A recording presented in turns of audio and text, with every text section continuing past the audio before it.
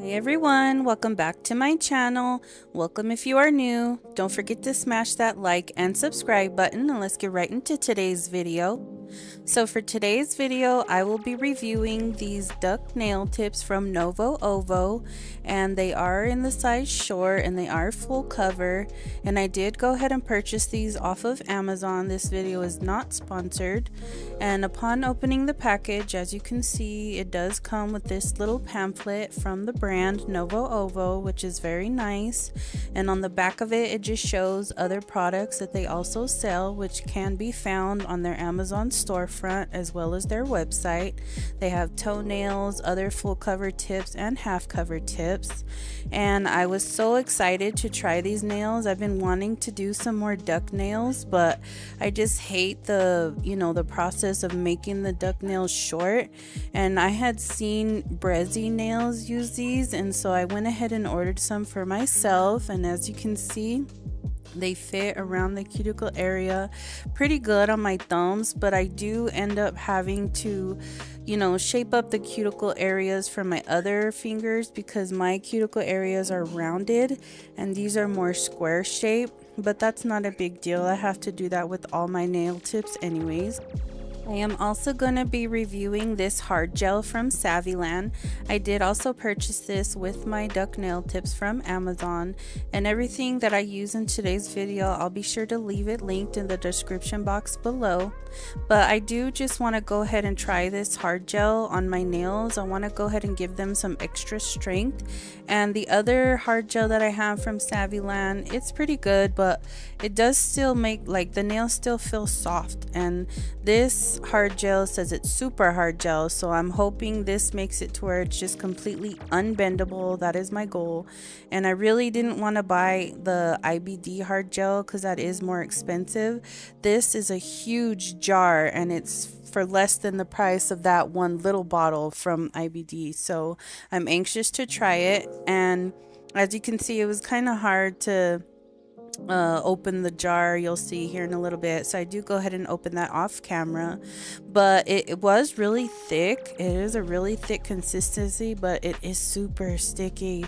I don't know if all hard gel is like that. I've only used Saviland hard gel, so let me know down in the comments if all hard gel is supposed to be that sticky. It was really annoying, but I ended up just cleaning off the nails with a cotton ball and 91% alcohol because I tried using paper towels. It doesn't work. It leaves stickiness everywhere, and I don't have any lint-free wipes, so I just go ahead and use cotton balls, and it worked out really good.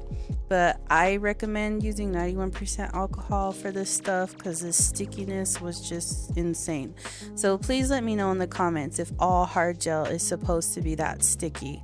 I don't work with it very often. I just work with gel polish and base coat and the top coat, and so just let me know please if you have any suggestions or tips. And just a disclaimer, I am self-taught, so I really can't explain how to use hard gel. I just kind of just brush it on like any gel polish, and if you have any tips and tricks about how to apply it, go ahead and feel free to let me know please down in the comments. So I did go ahead and size out the nails to fit my nails, and like I said, I did go ahead and shape out the cuticle areas to fit my nails.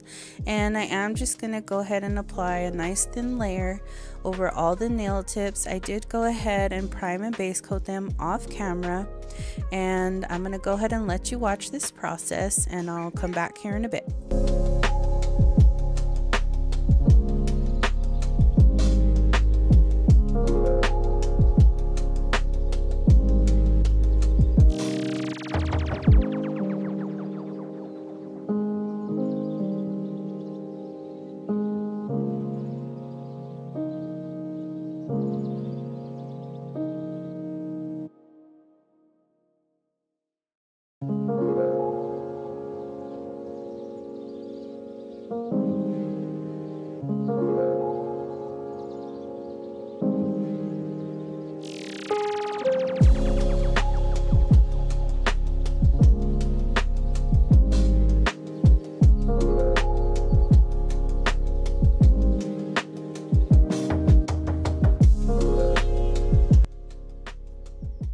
Okay, so here's how they look after they've been cured. I did go ahead and cure them for 120 seconds just to make sure that they fully cured in the lamp. And I am going to go ahead and wipe them off with the cotton ball and some 91% alcohol. This works best for me. I tried using paper towels, but it just wasn't working very well, and I don't have any lint-free wipes. So I am just going to go ahead and clean those off with 91% alcohol because this stuff was super sticky, and I'll go ahead and come back here in a bit.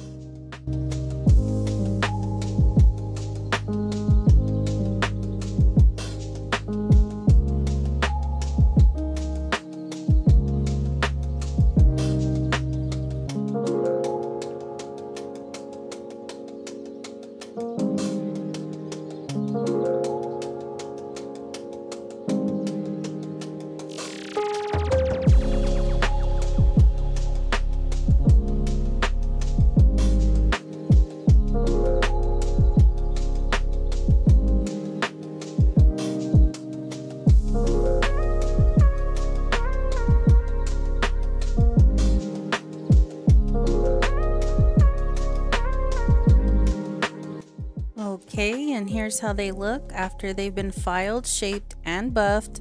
And I did go ahead and crispen up the free edge a little bit with my nail drill, and as you can see, look at how strong they are. Like, I'm really trying to bend them, and they're really not bending at all at the free edge. The cuticle area, I did go ahead and make it thin so that it's flexible to fit the nail, but the tip area, oh, I love this hard gel. It works so well, and I don't know if it's because these nails are short or how it's going to work on longer nails, but I am going to definitely start adding this hard gel to all my press-on nails to make them even more durable. So now I am going to go ahead and apply a thin layer of base coat because I'm going to go ahead and start the design. And I am going to go ahead and for my base color, I'm going to use this really pretty pink color from Born Pretty. And I'll go ahead and cure the base coat first for 60 seconds. Then I'm going to come back here in a bit with that Born Pretty color, and I'll let you watch this process.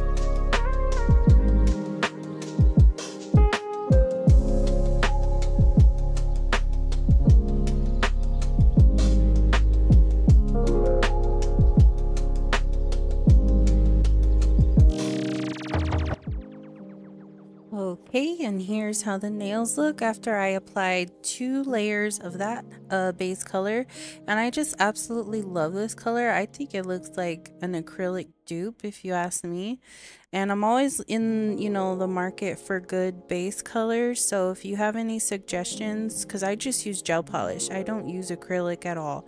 If you do have any suggestions or tips, please go ahead and leave them in the comment section down below. And for the French tips, this is how I make my French tips. It just helps me out so much. I really struggle when it comes to freehanding French tip nails. I don't know why, but this is what I do. I just color the base color first, and then I cure that, and then I go ahead and take my 20 mm liner brush, and I'll do the outline, the smile line first, and then after that I'll go ahead and fill in the rest of the French tip area. with whatever color I choose, and then I'll go ahead and cure for 60 seconds. And the nail colors that I'm actually using in today's video, I only had to do one coat because they're so pigmented, and they are from Beetles and from Nail Reserve. So like I said, I'll be sure to leave everything linked in the description box below. And I'll go ahead and let you watch this process, and I'll be back again here in a bit.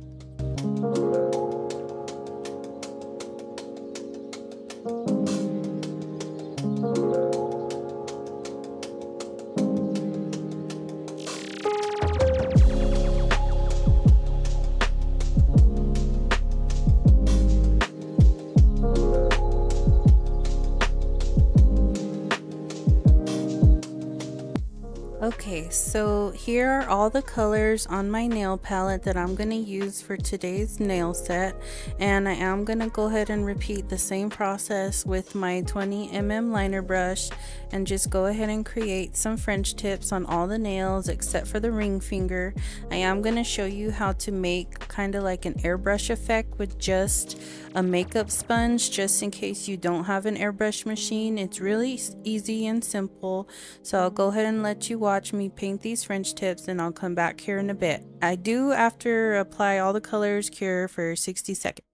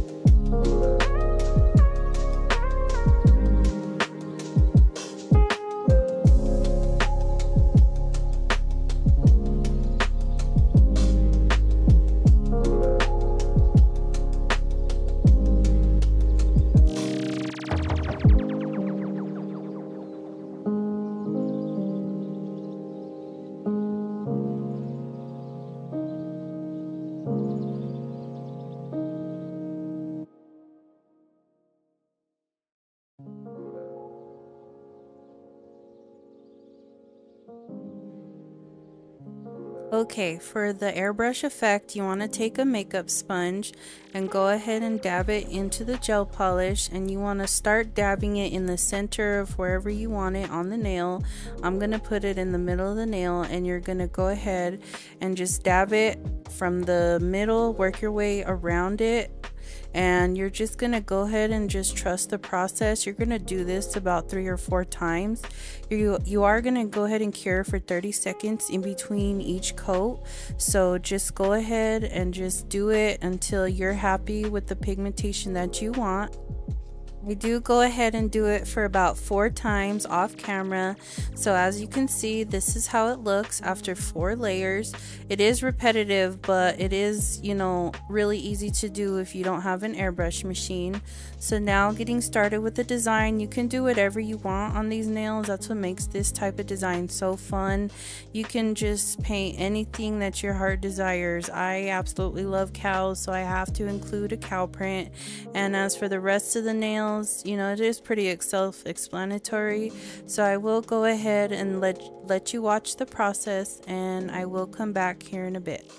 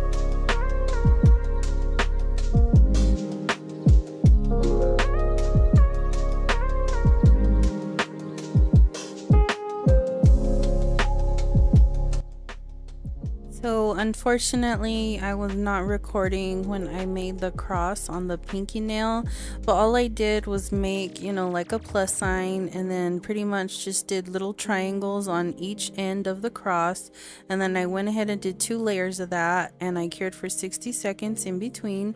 Now I'm gonna go ahead and use these charms on the nails, and you can just put the charms anywhere you'd like. That's what's so great also about this nail design, that it does not have to be perfect. You can put charms, rhinestones, any nail art as you please, and it's always gonna look cute. And for some reason, this type of nail design, just I love it on duck nails, and I'm so excited. I finally got some short ones. I'm gonna be doing more nail designs with these short duck tips, so I'll go ahead and let you finish watching, and I hope you enjoy.